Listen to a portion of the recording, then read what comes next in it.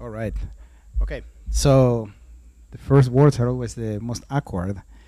So, well, welcome everybody. We're really excited to have you guys over at this interoperability workshop. We've been working really hard with the organizing committee and our host at USGS to bring you to this day. As I mentioned on some of the comments I've been making in online media, this is totally crowdsourced, bottoms-up type of workshop. So I'm really excited to see this kind of interest in people getting together and trying to tackle some of the most ill-formed problems of remote sensing that are actually getting in the way. We're not bottlenecked on technology or talent, I think. So my name is Ignacio. I run our payload group at Planet Labs, and I'm going to introduce you here to Hamed from Radiant Earth, who is our convener.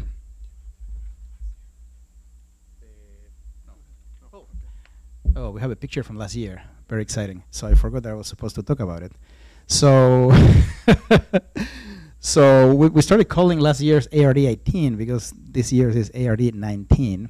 So the genesis of this workshop is a workshop that essentially we ideated with the Radiant Earth folks, especially Chris Holmes here and Hamed. And it was essentially a workshop where we were trying to get together and start defining some of the standard forming activities that happen in satellite data interoperability that actually match how people write software and build tools and develop applications today, right? So there was a lot of metaphors that Chris introduced me to that I really appreciated, like you develop a standard by documenting the software that reflects the standard. The code is the standard itself. So we didn't really have a venue to discuss this in any conference, so we decided to do what we did last time, which is to convene a lot of people around originally the effort that was done on STAC, and add to that a workshop on satellite data interoperability. So we met here at about the same time last year. We had a group that was about the same size, or I would say probably smaller, and we spent 3 days discussing satellite data interoperability. And some of the cornerstones of the event were how it was structured. We crowdsourced all the talks, and the talks were interspersed by panels where we engaged in a lot of discussion. So we made a lot of friends and collaborators, and we were excited to do this once again. And here's a picture of what was happening last year at about this time. Hi everyone. Thanks Ignacio for the introduction and welcoming. Welcome everyone. We are happy and excited to have you here and having the second ARD workshop. As Ignacio mentioned, it's a very much crowdsourced effort, and we hope to continue this in future. So if any of you are interested actually to help organize the next ARD20, definitely talk to us. We love to have everybody's participation here. I will talk about Radiant later on in the program, but now I want to give a shout out to all the sponsors and organizers and everybody who helped bring this event together today. So we are the convener. We are helping facilitating this effort, but really we have a convening sponsor helping us here, Planet, and you see many other representatives from Planet here. So a big shout out to the Planet guys for helping and making this this event a success. Yeah, definitely. Why not? Gold sponsors, we will hear from all of them in about 15 minutes. The Climate Corporation, IEEE GRSS, and also Esri. All of them working on different aspects of the ARD, so it's good to have them here. A big round of applause for them.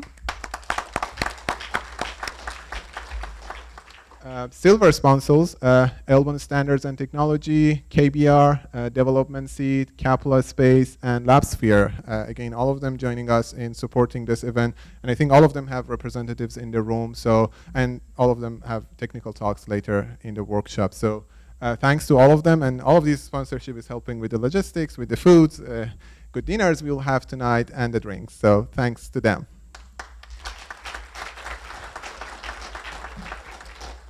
And last but not least, the supporters, EOX, Element 84, and EarthCast. Again, thanks to all of them. So a final round of applause for all of the sponsors and supporters.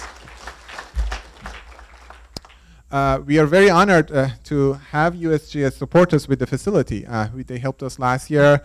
We honestly get the event, the facility for free. So it's a big shout out to USGS guys to help us do all the recordings. We make the videos available later on, and all the room and facilities. We will hear from Susan soon, but a thank you to Susan and her team. The program committee, who worked for a couple of months, having weekly meetings on Monday afternoons, helping and moderated by Ignacio. So Ignacio from Planet, Irene from Planet, Fabio from IEEE GRSS, who could not be with us today. He just came back from the IEEE GRSS conference in Yokohama, so he wasn't able to travel here. Gopal from Planet, myself from Radiant Earth, Mike Jeff from the Climate Corporation, Rasmus from Planet, and Scott from Descartes Lab. So all of us worked for a couple of months to make this event happen. So if you want to be part of this next year, definitely get in touch with either of us. We are happy to have this as a community effort. You should have received an email from Ignacio on Friday about the program. It's online, no printing here, saving papers. But if you didn't, you can go to this bit.ly/ARD19 program and get the PDF file.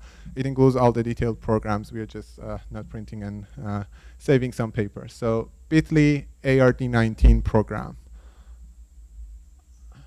Some logistics. I started with the food, and then I will go to the Wi-Fi. So we will have breakfast the next 2 days in the morning, right where you have lunch today, as well as light lunches, the same as today. Coffee breaks in the afternoons. Everything will be out there. Feel free to use also the benches outdoor to have mingling and meetings with colleagues. As a logistics, restrooms are out of this room on the right, on the same floor. So if you didn't find them, they're not maybe visible with signs, but it's right outside of the room. Dinner tonight at 6:30 at MacArthur Park in Palo Alto. All of you are welcome to join. We will have like half an hour of cocktail drinks and then dinner. Tomorrow we will be at the same time, 6:30, Left Bank, a very good restaurant we went also last year in Menlo Park, which is like around 5-minute drive from here. And Wednesday, any of you who wants to just crowdsourcing, join on any event. It's an optional thing and self-service. It's not supported by events. So feel free to join at the NOLA's around 7 p.m. after the program is done if you're around. Wi-Fi, either of you haven't yet figured out. There were some papers around, but just in case, there's a 2-step process to the Wi-Fi. It's a bit complicated. But first connect to the Wi-Fi with those user and password, and then go to browser, connect to the actual thing to log in. I will stand on this for 10 seconds if you want to take a picture or something. Slides. So we had emailed all the presenters to upload their files to a Dropbox folder. But we figured out when we came here, Dropbox is blocked on the Wi-Fi here. It's a government facility building. So please email your files to me. As long as it is like 1 hour before you're talking, it's fine. I can do the transfer. But please do that as soon as you can. My email is hamed@radiant.earth. And in case you forgot it, just find me. You can also give it to me with a USB driver, but email would be just easier. So with that, I want to invite Susan to give you a welcome from USGS.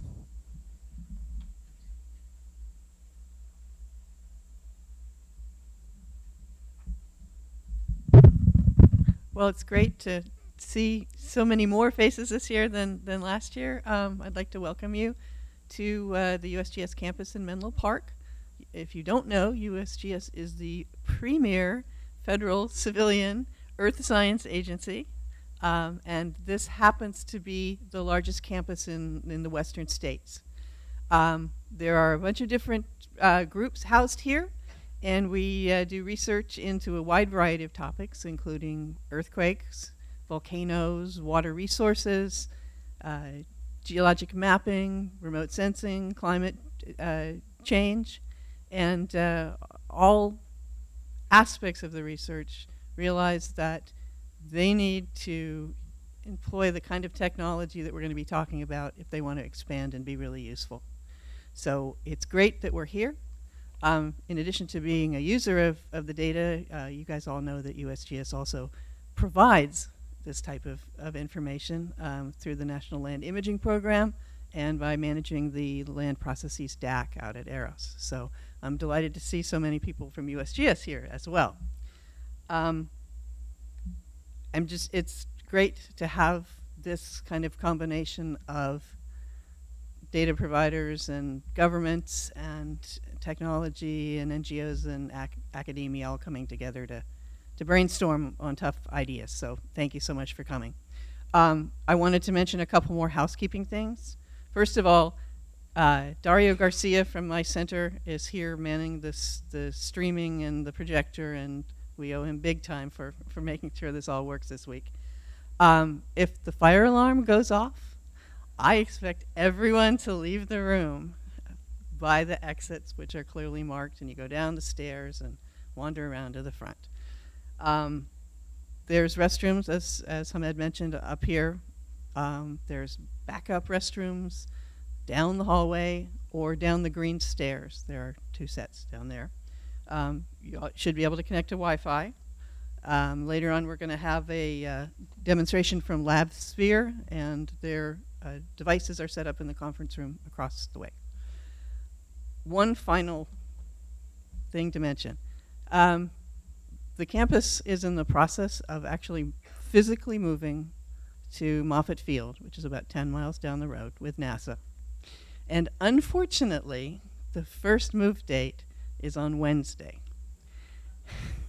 So you're going to see a lot of people wandering around looking worried with big red toter boxes, and please be nice to them. And also, all of their IT support, and the IT stuff has to go first, is carried out by a fellow who happens to sit right over there. So he'll be hauling computers in and out. Just be nice to him, help him out, don't get in his way.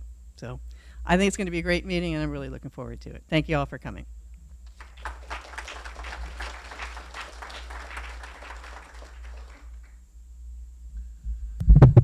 So next we'll have a kind of highlight intro from our gold sponsors.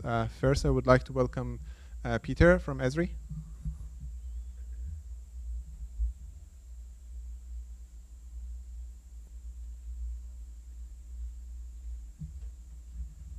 Thank you, Hamed. Okay, I just wanted to say it's fantastic to be here, actually representing Esri and one of a number of sponsors of this event. Analytical ready data is certainly something of significant interest to Esri. We obviously have a lot of users. Oh, maybe I'm too tall. I can hold it, okay. Esri obviously has a lot of users of geospatial data, and analytical ready data is certainly very important for them. Not only to actually do their own analysis of their own data, but actually also to actually utilize the results that we're actually looking to create, and you're looking to create. So there's a lot of fantastic content that's been created out of ARD, and it's that content that we really want to ensure that our users can utilize and use that to make lots of different decisions. So we also want to make sure that gets integrated into the various applications. A lot of you probably know Esri as a geospatial company. Probably less of you know what we do within imagery. So within imagery, we break it down actually into 5 key areas. One of them is content, where we actually provide a lot of content to our users. That's content that we curate from various sources. It's content that we often get from the USGS and ESA. It's also content that's provided by a number of our partners, for example, Planet. The second aspect is map production. This is really about transforming or georeferencing the imagery and doing that type of processing on the data to create authoritative content. The third aspect is analytics. We've created a lot of tools which perform analysis, and the ARD is a certainly important part of that, as well as things like deep learning. The third aspect is the management. This is really the management of all this type of data, be it ARD pre-processed data or data directly from sources, be it satellite, aerial, or drone imagery. And the last aspect is the visualization and analysis, visualization and exploitation, which is really taking the content that is created and content that's made available within the platform or within other people's platforms, and bringing it together to really create those environments that our users can to really make the decisions, which is really what this is all about. What we're all trying to do is to create that content which can then be used to make informative decisions. So with that, I'm looking forward to a very successful conference. I'm actually here with Bo, who's at the back. So if you want, do come and say hello to us, and we look forward to discussing various aspects with you. Thank you.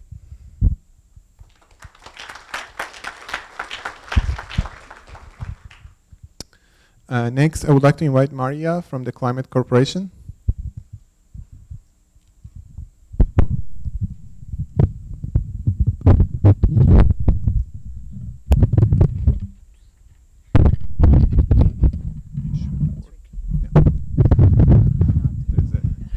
Center of gravity kind of balancing thing. No?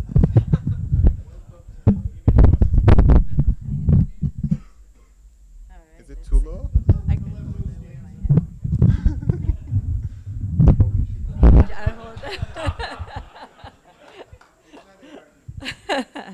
Hi, everybody. I'm Maria Angeles Capelades Sola. I'm Director of Pipeline Engineering at the Climate Corporation.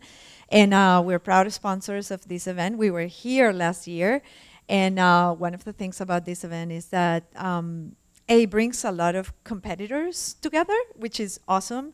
And it's also super awesome to see so many people that we know each other, as we know from many, many companies, because we're all in this space and we migrate between companies, but at the end of the day, we're all here for the same reason. And the main reason at Climate, and we firmly believe this, is that interoperability standards are really the way forward, because what we want is to differentiate ourselves via where the value added is, and not via like ingestion and pre-processing and all that. And we all know that. We've walked that walk so many times at so many places, and we're still here trying to make it happen. So at Climate, the mission of the Climate Corporation now is a subsidiary of Bayer Crop Science, previously Monsanto. The mission is to help increase the productivity of agriculture in a sustainable manner via digital tools. That means, in a matter of speech, to make precision agriculture mainstream, to decrease inputs at the same time that you increase outputs, and to enable better decision making that is data driven, based in the face of like current circumstances where weather patterns are less predictable than they used to be. Never to diminish the farmer and the tradition of farming, and the knowledge, the local knowledge, which is so vital and so important and cannot be replaced by anything. But data, in our opinion, is there to increase and enhance and support that local knowledge, and improve the predictability of what those decisions are going to give as outputs. Part of our job is to fuse data that comes from the machines, from the combines, the tractors, the fixed sensors, the weather sensors, together with remote sense imagery. And the machines are mostly used pre-planting and harvest, and the remote sense imagery, whether it's from drones, aerial, spaceborne, is for in-season. But we need to fuse all that at the end of the day to provide better outputs. And the interoperability of the standards so that we can create value later on in the machine learning models or in the modeling aspects, rather than in the fusing of the data and the pre-processing of the data. That's where we are putting our bets. So we're super excited to be here, super excited to see many faces that I know. And thank you, Planet and Radiant, for this opportunity again. Thank you, guys.